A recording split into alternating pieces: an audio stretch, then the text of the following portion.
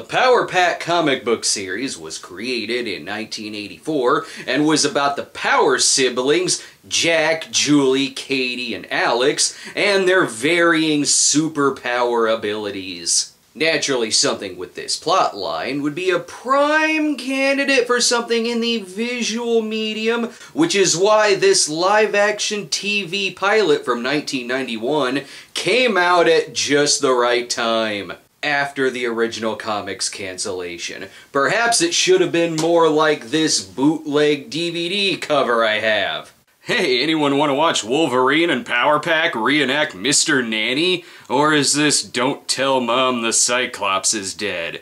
The TV series differed slightly from the original comics. Example number 1, it's a TV series, not a comic book. Also, the characters never appear in costume, their parents are well aware of the kids' powers, and even some of their superpowers themselves differ from the comics. Julie has the power of super speed without the ability to fly, and while Jack is able to change his size, the budget forbids him from turning cloudy. Naturally, all this begins in space, the public access frontier, full of bowling balls and holes in black bed sheets. And in my travels through the galaxies, I've come to understand that power is a delicate force. That's nice. Who the fuck are you? Oh no, the credits are throwing the planets off their alignment. We're all doomed! The disembodied voice needs to stop talking about himself so much. So when the time came for me to pass along my powers, I came upon 4 young children. And he also needs to stop hanging around children. So would their ability to use those powers wisely. I just hope I didn't make a mistake. You made a horrible mistake. This shit never went to series. Could it be because of the soundtrack budget?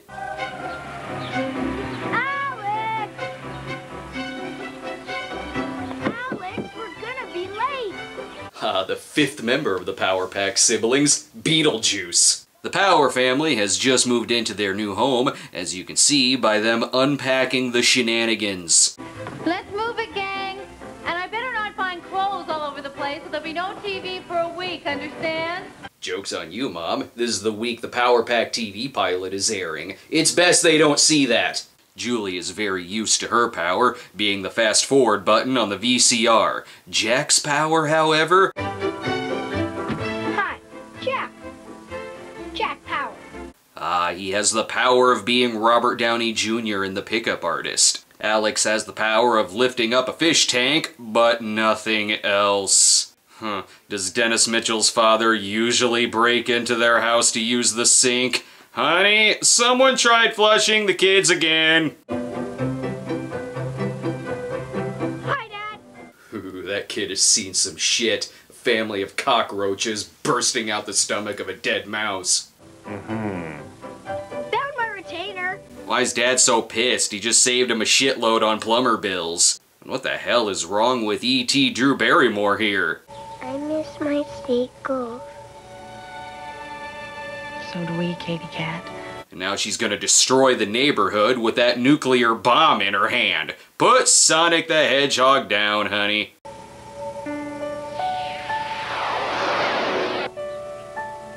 That may seem charming, but that was the cat at first. She just killed it! The parents want the kids to keep their powers a secret, or in other words... It's important to remember that with power comes responsibility to yourselves and to this family. But not great power or great responsibility. That's someone else's shtick. And this family's last name should be Shtick and not Power. Am I making myself clear?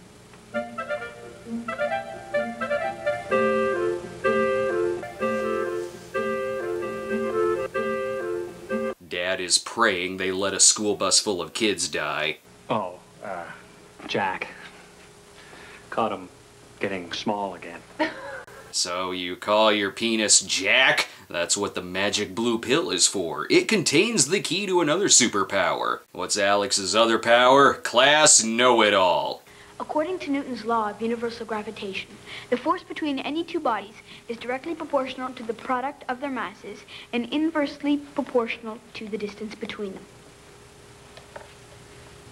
Good. Even that teacher was debating on depantsing him, and that girl was debating on whether to make out with him in the cafeteria or under the bleachers. Already these kids seem popular. They're even getting invited to gatherings. So, like, you're gonna come tomorrow, aren't you? I'm supposed to help my family unpack. Power unpack! Well, this settles it. She's decided to make out with him in the auditorium. I like it in here. It's quiet. I said the same thing when I saw the Gem and the Holograms movie. You could really feel the chemistry between these two.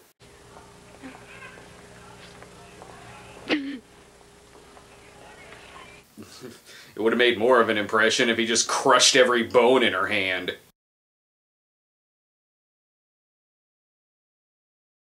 Why do these ensemble kids shows always have them scope out a haunted house at some point? Awesome. What do you think's in there? I'll tell you what's in there, not the music for Power Pack. Okay, so she's a dog. Jack is finally using his powers for good by breaking and entering and turning into the tiny old people from Mulholland Drive. Can't tell if he's small or if this is food of the gods. Whoa, Tyrannosaurus rat! But I do know that that's a rat, not a dinosaur. So if this just ended now, could we assume that they all die?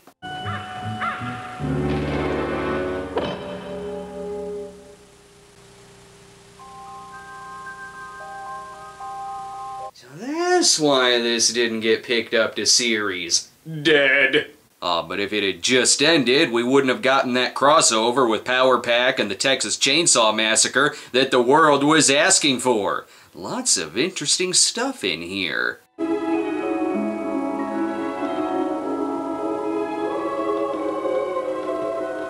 Like Edward Scissorhands, for instance. It sounds like he's in there somewhere.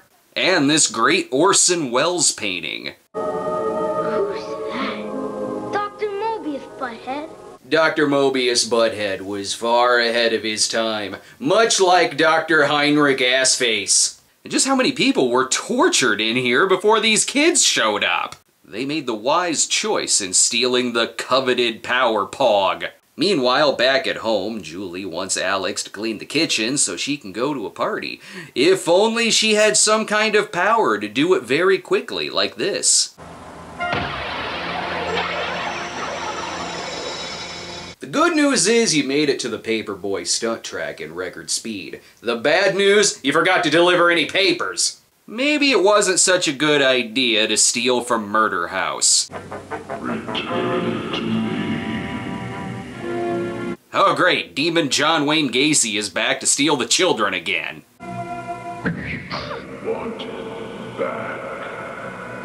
In Mobius's defense, he only needed one more magic disc to complete the whole set from the McDonald's Happy Meal. Whoa, so some superhero is going through puberty outside. Well, you know what Mom and Dad say about opening the door to strangers. That you could still do it because you could clearly take on any stranger that enters the house, even if you scream like a little girl. Granted, she is a little girl who could bring about the apocalypse.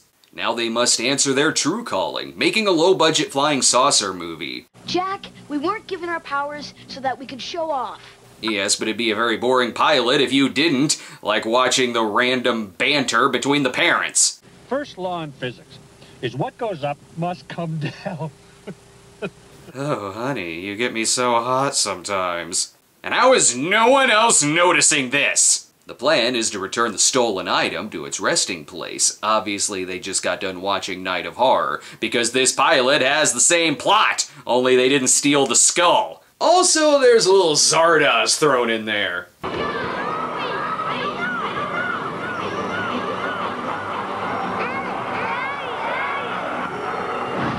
On the plus side, they found the greatest haunted house the neighborhood has ever seen.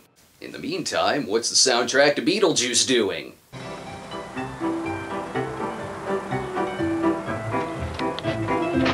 not being in Beetlejuice, that's for sure. And you should all be able to take on these creatures. You're toast.